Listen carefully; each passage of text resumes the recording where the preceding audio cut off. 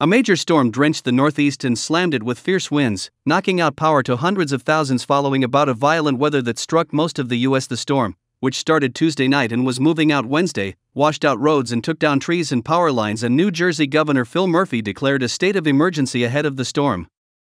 Many streets and roads were flooded and rivers were rising after some areas got up to 3 inches of rain since Tuesday night. The rain fell on ground saturated by another storm a few weeks ago.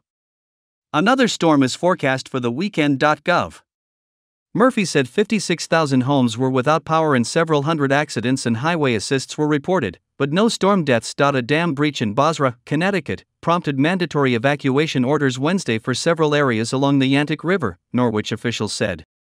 A power company shut down a substation along the river, leaving about 5,000 homes and businesses without power. The storm canceled events and government functions in Maine, where some areas were still recovering from a snowstorm over the weekend and flooding the previous month.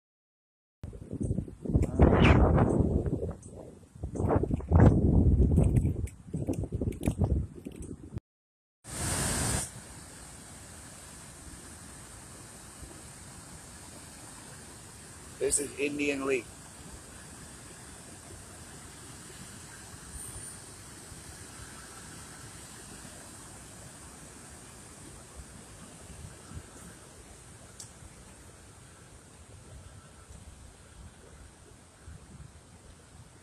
A lot of water.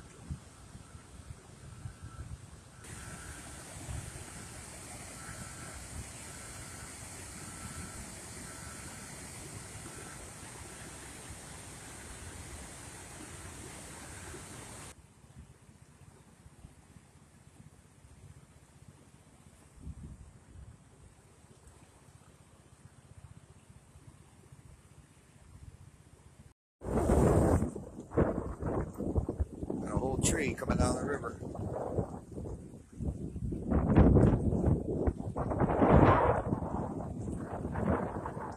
Doing a turn.